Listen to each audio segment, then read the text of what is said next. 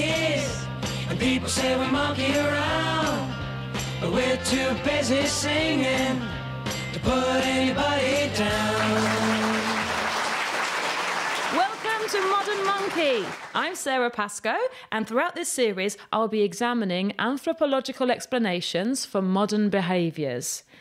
Human beings evolved like any other animal, but we've forgotten that. We understand ourselves as superior to the other animals because we have cars and monocles. But there is animal in us still, like how we are classified as a hairless ape. Homo sapiens lost their body hair, say the history books, yet I have a chin that can grow hair in 3 colours. This series is an attempt to stop ignoring the chin hairs. Instead, we are going to pluck them out and examine them closely. Why does it persist? We all have traits and urges that might appear very antisocial to us nowadays, but they were of good use to our ancient ancestors. Like, for example, I don't know, like farting. I promised myself I'd come up with a better example than farting after the record and add it in, but I haven't. Today, we're going to be thinking about a trait far more antisocial than farting, a behaviour even more frowned upon at dinner parties: murder. It's a dark topic, but we have to acknowledge that killing people is something that some people do. I want to think about why. Why would such a behaviour be an evolutionary benefit? And also, why not? Like, most of us spend most of our time never killing anyone. Why is that? We're recording today in the RAF Museum, a respectful collection of machines and artillery that allows humans to execute each other from a distance. War legitimises murder, positively encourages it. If you were to grab some scrap from your garage and invent a spiky bomb to explode Gary at work, you'll be arrested and sent to an asylum. If you say the bomb is for Britain's enemies, any nation with oil, or the French, you'll get a medal. My mum always said that if she was going to kill somebody, nobody's ever asked her, by the way. She's just staring out of a window wistfully, and then she just turns around like, if I was going to kill somebody... No one's asked her. If I was going to kill somebody, I'd do it with insulin, because it kills you if you're not a type 1 diabetic, and it occurs naturally in the body, so they don't test for it in autopsies. Which begs so many questions. Starting with, are you threatening me? This is a great impression of my mum. She sounds exactly like me. My mum has access to insulin because my youngest sister is a type 1 diabetic, and also my mum's favourite, which doesn't make sense. She's broken. Why get attached? When I think about how I would kill someone, I'm reminded of that Roald Dahl short story, Lamb to the Slaughter. It's about a wife who finds out that her husband is cheating on her, and then so she whacks him with a frozen leg of lamb, and then she puts the lamb into the oven and cooks it, and when the police come around to investigate the murder, she feeds it to them for their dinner. Yeah, getting rid of the murder weapon is so clever, but I'm a vegan, and so I was thinking that if I ever find out anybody's cheating on me, I'll have to kind of like pelt him with lentils for ages, and then I'll have to put all of the lentils into a big pot and kind of cook them up with herbs and spices, and then when the police come round, I'll be like, oh, would you like some dal? Rolled dal. Yes, and then the police, maybe the chief, he'll think, oh, why did she say Roald Dahl in that really creepy way? Maybe it's a clue. And then he'd go to the library and he'd read all of Roald Dahl's back catalogue, and he'd read that story, Lamb to the Slaughter, and go, oh, she pelted him to death with lentils. That's why he was covered in all those little small round circles. And then I'd go to prison and I'd deserve it. Because I think one of the worst things you can do to someone is kill them. It's just my opinion. Just my opinion. I think it's out of order. Bear this in mind before you add insulin to your Ocado delivery. Being murdered is my biggest fear. every single night I can't sleep because I'm so terrified that a stranger is going to break into the house and kill me. And this is an irrational fear. People say that you're much more likely to be murdered by somebody that you know. And they're probably right. I am annoying. This is true. I sleep with a hammer in my bed, just so I can protect myself if anyone does kind of break in. And that's why you don't see the milk tray man on TV anymore. I obsess about the people who kill. I'm obsessed with murderers because it's an aspect of human nature that horrifies me. And I know I'm making jokes about it and being flippant, but sometimes flippancy diminishes the fear. Like the comments I made about my sister just a moment ago, obviously I don't mean that. So she's not the favourite. I'm famous. With all of our wars and genocides and Harold Shipmans, I think of human beings as being the worst. I think we must be the most vicious species on the planet. But scientists compiled a list of the most murderous mammals, and human beings aren't even in the top 30. Chinchillas kill each other more than we do. So do Californian ground squirrels. And the mammal most likely to kill their own is the meerkat. Yep. Nearly 1 in 5 meerkat deaths are murder. Their police force must be very overstretched. What on earth are they arguing about? Like, insurance rates? Calm down, meerkats. Like, surely you can solve your problems by talking about them or ganging up together to eviscerate the annoying opera singer man. If any of us was to ask a scientist, like, oh, who invented murder? They will tell you that interspecies killing is a behaviour shaped by evolution. It is. That's what's weird. We have the genes to occasionally kill each other because that behaviour was of benefit to some of our ancient ancestors. Some animals never kill each other, like porcupines, even though their skin is literally covered in weapons. The only person I've ever had murderous thoughts about is my other sister. Now, I'm not going to tell you her name to protect Cheryl's identity. We're very close in age. I'm 18 months older than her, and for as long as I can remember, she has been there taunting me. She would do things like this in the house. If my mum was in another room, she would slap herself round the face. Yes, you were correct to gasp.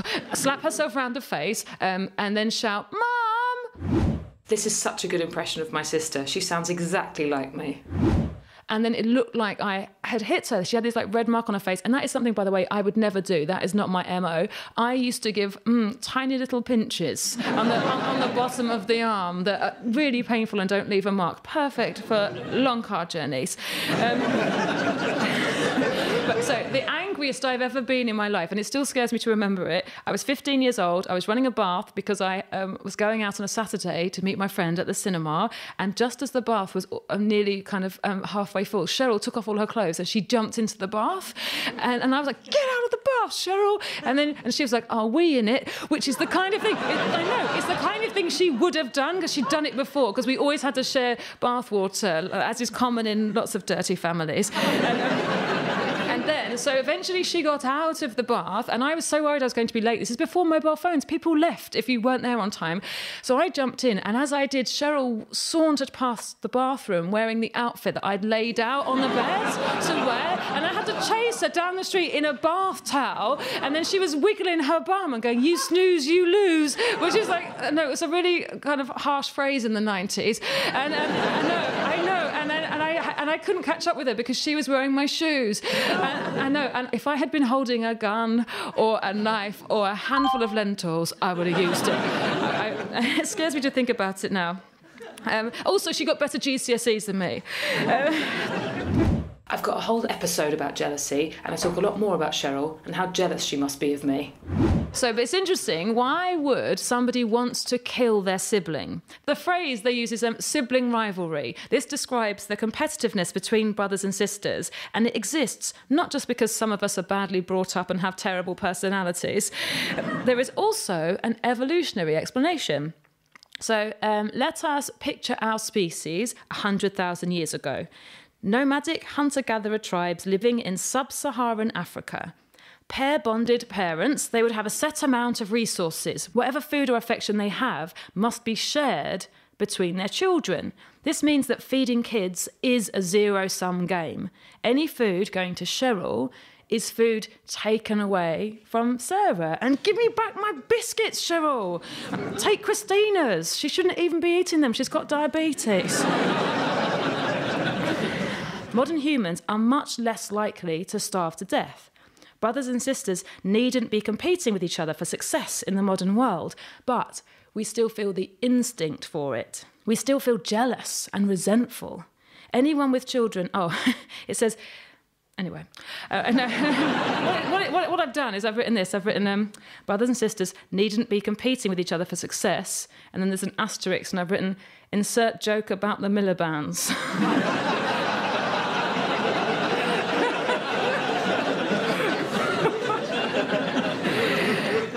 But we still feel the instinct of it. We still feel jealous and resentful. Anyone with children will know that they fight over toys and sweets and who got off with whose boyfriend. Yes, it was Cheryl.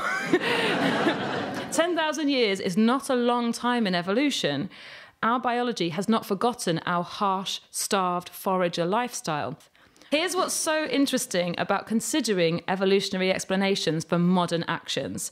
Our environment, our society, is civilised and organised. Our minds are conscious and aware. We absolutely understand we mustn't kill each other. We are taught, thou shalt not kill, and we obey. No matter how annoying our sisters, we allow them to survive. And yet, we contain the echoes of animal, the shadow of ancient urges. Occasionally in your life, each of you will have felt a murderous impulse. I imagine you will have suppressed it, taken a few deep breaths. If you're Steve from Chelmsford, you may well have tweeted me about it during a 2014 episode of Have I Got News For You that was repeated this year. David Cameron isn't Prime Minister, you stupid cow. I'm going to smash your face in with your fat legs. Thanks for your feedback, Steve. If there is an evolutionary explanation for a behaviour, why don't we all do it, like farting? For help with understanding this, it does help to consider the other apes. So our closest ape relative is the chimpanzee. Their murder rate is 4.5%. 4.5% of all chimpanzee deaths are murder. With our actual relatives, the murder rate is only Uncle Alan, and he still claims it was an accident. When we talk about apes being closely related, it means that in evolutionary terms, we share a lot of our genes, and we only relatively recently diverged. Our last common ancestor with chimps was between 5 and 7 million years ago. He was called Hairy Sue. Well, he wasn't. I'm being silly. To try and lighten up the facty bits. We're also very closely related to the bonobo. Now, this species diverged from the common chimp about 1 million years ago, but it demonstrates very different behaviours. Bonobos are very peaceful, with a homicide rate of less than 1%. They are famous for being super sexy. Bonobos avoid conflict by getting off with each other, right? They get off with each other all the time. The females display their receptiveness 24/7, constantly. They use sex to calm down any aggression in males, and they are unique in nature because they kiss on the mouth with tongues like we do. And they also practice incest like we don't. We don't. Let's remind ourselves why apes kill each other. As an ape, you might kill another ape to get their food or in order to mate with their partner. You might fight to the death in order to protect your kids. This makes sense. These life or death situations are why aggression exists in our DNA in the first place. But it still feels wrong to assess human beings like other animals. We're far more sophisticated a creature. We use calculators and queuing systems. We have reason. I don't enjoy being confronted with the animal side of human nature. I am so civilised. I am not a naughty chimp. You don't see me grinning and flashing my hairy bum. Well, I'm sorry. You shouldn't have been part of that WhatsApp group. It's for ex-boyfriends only. It's actually very rare for adult mammals to kill each other. Wolves, coyotes, Hyenas, they do it as well as humans and the other great apes. And for the same reasons, fighting over mates and territory. Statistically, the day someone is most likely to be murdered is their birthday. No, not the bump's gone horrifically wrong. The actual day of our birth is the day that we're most vulnerable. So congratulations, everyone, for making it this far. If you've ever had hamsters or watched a David Attenborough programme, you'll know that some animals eat their own young. Like when it's your best friend, Hammy, you're watching Chow Down on Fluffy and Snowy, it does make you much warier of your own mother. Is that hunger in her eyes, or is she still sad about Princess Diana? Parental infanticide contradicts everything we have understood about evolution so far. If all creatures are geared towards replicating their own genes, why would they eat those genes for breakfast? The answer is that if an animal is stressed or malnourished, she may judge it a bad time to be reproducing. With humans, severe stress can make a new mother consciously or subconsciously unwilling to put effort into her child. You're about to hear me being guided round the Foundling Museum by Caro Howell. She's standing in front of a very stunning painting by Joseph Highmore depicting the desperation of a woman contemplating infanticide. You can hear me going, yeah, like I knew anything she was talking about or anything about Western art. This is this respectable Georgian middle-class woman strangling her baby, and there is the angel pointing her back to the Foundling Hospital. And it's too much. I mean, this is an unfinished oil. Yeah. And he ends up doing, in a sense, putting it in a safe place by giving you biblical metaphor and Hagar and Ishmael and a kind of biblical mother who is forced to abandon her child to leave it to suffer. You know, we cannot think of a single other representation in Western art. No. You get Medeas, but that's classical mythology. That's not reality. But of course, the interesting thing is the baby is still alive. It's got a little splash for its tongue and it's kicking. Yeah. She has a choice. Yeah. Does she take it to the hospital? But of course, the key to all of this is she only has a choice if people support the hospital. Yeah. To us, as emotional and rational beings, a newborn being hurt or neglected is the most atrocious thing imaginable. But in evolutionary terms, a mother is better off waiting until she's in a position to successfully raise a child rather than to waste time and resources on one that is unlikely to survive. Ad break. I'd like to take a moment here to mention my range of Mother's Day cards. I've got, thanks for not leaving me in a wheelie bin. At least you're not a meerkat. And don't eat me, I'm 36. To get back to this question, why do some people kill and others don't? How is Cheryl still alive and well and walking around in my trousers? Actually, we should consider gender here because it's a huge factor. It's very difficult for women to break into murder because it's such a male-dominated industry. 90% of murders and 98% of mass murders are committed by men. When a woman does manage to make it, she is often referred to as a female murderer, or even worse, a murderess. This annoys female murderesses and makes them want to work even harder at killing people and prove themselves. Women don't like being told why their biology makes them worse at murdering, but I'm going to do it anyway.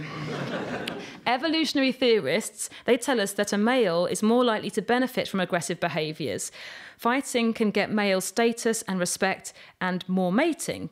This means that for a male human, aggression equals more likely to have their genes replicated equals more and more aggression in Homo sapien males.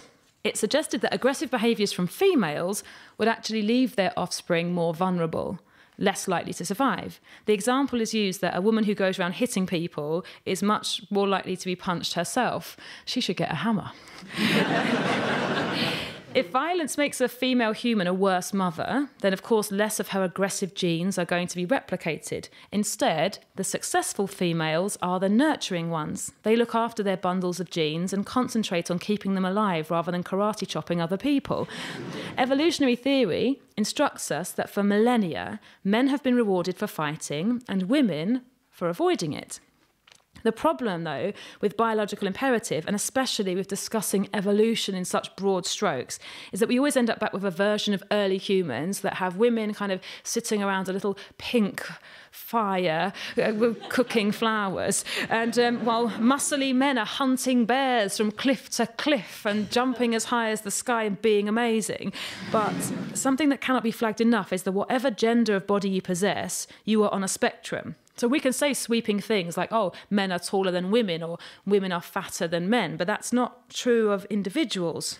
Also, lots of people are gay, but when talking about our evolution, it's all male and female pair bonding and breeding. It excludes the reality that many people are not attracted to people of the opposite sex. Evolution, I really like it, but it's very heteronormative. It is, because it takes a male body and a female body to make a new human that may or may not be a murderer. We must also be careful when exploring animal explanations for human behaviours that we aren't giving support to banal and unhelpful statements about boys and girls. Anytime someone makes a sweeping statement about a gender, they are wrong. And I say that as a bossy, selfish, hairy woman who is excellent at map reading. Lots of females are unnurturing, aren't they, Mum? And most men are diplomatic, empathetic communicators who love a gossip and fear violence as much as I do. Men, please don't feel you have to kill to keep up with your friends. If murder is an adaptive strategy favouring the perpetrator's reproductive success, why don't we all do it? Why do barely any of us do it? The current murder rate for human beings is only 7.6 out of every 100,000 deaths, or 0.01%. That's low. This is very low, lower even than bonobos. In your face, you French-kissing, your mum lunatics. One answer is that aggressive behaviours beget aggressive behaviours. If you hit someone, you are more likely to be hit. Violence is antagonistic, and it can make the perpetrator vulnerable. The vast majority of us, then, our adaptive reproductive strategy is to avoid violence, to diffuse it, to fear it. But what decides who is who? What mechanism makes one person Fred West and another person Mahatma Gandhi? It's helpful if we think of our inherited biological imperative as our genes as a toolbox. You're born with a whole heap of tools that were useful to your ancestors hundreds of thousands of years ago, many of which you will never use. Every human being has the capacity for murderous rage, as I mentioned earlier. I'm pretty sure everyone at some time has felt it, but we have chosen to leave that tool, our hammer, under the bed. There are many fascinating factors to this. In very, very simplistic terms, all of us have a lump of animal brain and then a hat of prefrontal cortex sitting on top, attempting to keep that animal under control. Imagine someone's knocked over your pint, and I'm aware this is Radio 4, and that pint is of Malbec. But nevertheless, you're furious and you're covered in booze. How you react will be mediated by your hippocampus, your amygdala, and your cingulate gyrus. These areas of your brain that have learned from previous experiences, that build the memory of traumatic events and how to avoid them. If your prefrontal cortex is underdeveloped, you'll be much more likely to thump the pint spiller. People are more likely to be violent if their mother drank and smoked while she was pregnant.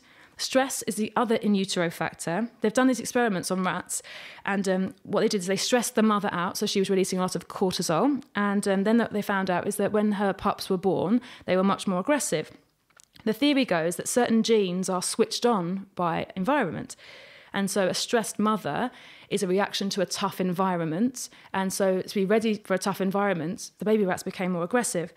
Now, I don't like rat experiments, and I don't like any animal experiments. I don't think they're easily transferable to human beings. Also, I don't think I understand the people who want to do them. Like, oh, Robert, what do you do? I stress out pregnant rats. Oh, that's nice. How do you do that? I just whisper in her ear. I don't think you can cope. The place is so messy. The other rat experiment, though, another one that they did on this same topic, they noticed that rat pups who weren't licked by their mother, so when baby rats are born, the mother licks them a lot. If the mother wasn't able to do that, those rats grew up to be much more aggressive. It makes you think, doesn't it? You almost never see human mothers licking their babies. There's this amazing study in the 1970s. A man called David Olds, he set up a study where he randomly allocated 400 mothers to receive home visits from nurses during pregnancy and during the first 2 years of their child's life.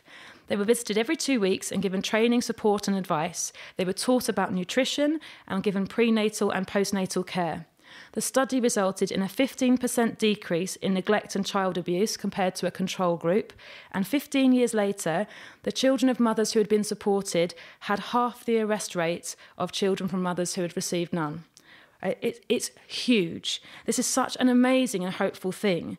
While human beings have a beast inside us, it is tamed by sociability. We all do better if we work together. Oh, that's all well and good with your liberal propaganda, Pascoe, but how are we going to pay for it?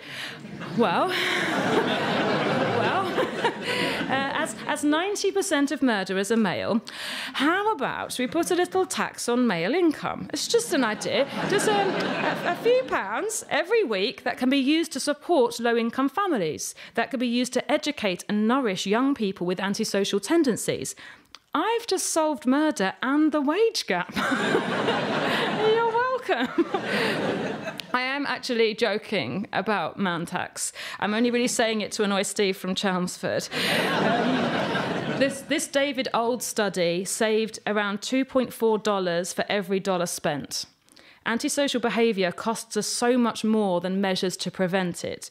Spending in the short term saves on health costs, courts and prisons and mental health services in the long term. All we need is a committed cross-party initiative and someone to set up a similar system with meerkats. But here's the positive. So I think this is positive. We as a species are detribalising. Over the last 400 years, human beings have been killing each other less and less. We are increasingly structuring our societies in an empathetic way. We are learning to be kind to each other. Our civilised societies depend on it. Our species has learned that peaceful behaviour is a survival technique. When we understand that the brain is a plastic machine growing in response to experiences, we realise that so many antisocial behaviours can be avoided by nurturing children. It's worth remembering that even while some human beings continue to behave atrociously to others, as a species, we are improving. We are domesticating. Let's congratulate ourselves with a nice episode of Taggart. There's been a murder.